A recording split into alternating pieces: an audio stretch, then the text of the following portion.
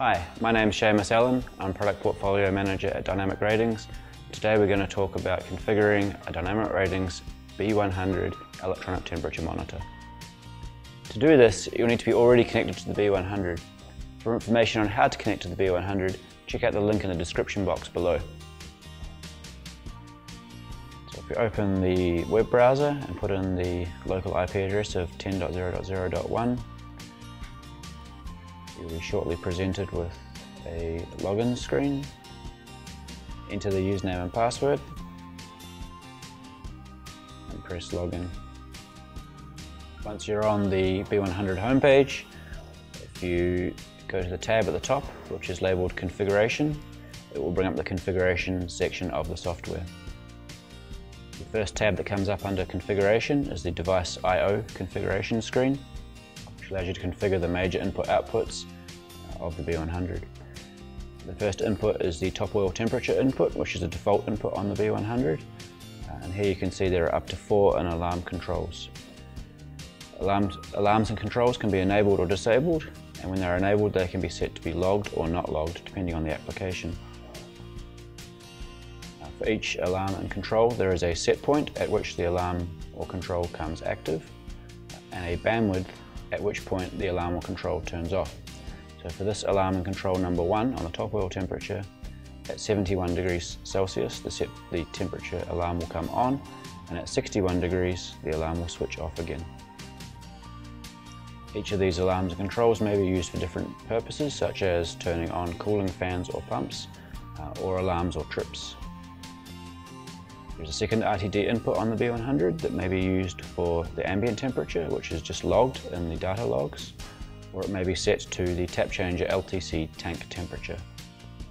When it is set to the LTC Tank Temperature, the system presents you with 4 standard alarm and controls based on absolute temperature, which work the same way as the top oil temperature alarms. There's also an LTC differential algorithm that compares the difference between the tap changer temperature and the tank temperature. This uses a filtering algorithm and provides a single alarm with a default set point of -10 degrees and a default period of 24 hours, which works best for most applications. There is a digital input on the B100, which is used to select between an oil natural and an oil forced or oil directed winding gradient. This is useful if the transformer has oil pumps and is used as an input to tell the system to switch between either of the 2 winding gradients. Typically this is used in a way that the digital input becomes active when the pump is turned on, but if your control wiring circuitry is different, you can select the checkbox to invert this input. The B100 has 3 CT inputs. When you enable one of the CT inputs, you're presented with the settings for that CT input. The first entry is for the rated current of the winding that you are monitoring with the CT input, and the second settings are for the CTs. The first CT is the bushing CT on the transformer. Typically the primary turns is similar to the rated current of the transformer, and the secondary turns is set to 5 or 1 amp. The system is also provided with an interposing CT, which typically has a ratio of 1000 to 1. However, if the system has multiple turns on the secondary of the CT, it can be adjusted as necessary. The winding hotspot calculation configuration is where the transformer test data is entered into the B100 for the winding gradients. For an IEC transformer test report, the winding hotspot factor and the rated gradients are separated out into 2 separate boxes. For an IEEE transformer test report, you can set the hotspot factor to 1 and use the rated hotspot gradient in the right-hand boxes. Like the previous temperature settings, the windings have a number of alarm and controls with the same set points and bandwidths that can be adjusted, as well as absolute load current alarms, which are set based on the current passing through the transformer and may be used for predictive cooling. There are 2 more CTs that may be used if there are inputs wired up to these. Now we're at the digital output settings section, where each of the 6 digital outputs can be set up for an output.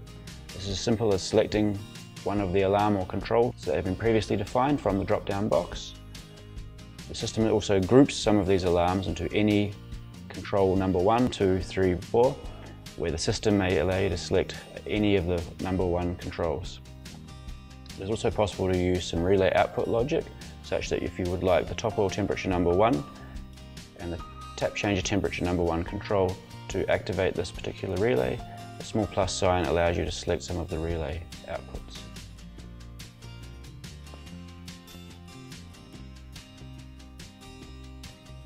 Finally, the system has 2 analog outputs that may be set between milliamp or voltage output. The system automatically detects what these have been set to. To change the settings for these, select one of the variables that you would like set out to this output. And here are presented with the internal value in terms of degrees centigrade and the output in terms of 0 to 10 volts, where the scaling may be adjusted based on your application. Once this is complete, click the Save button and the system will save and apply the settings.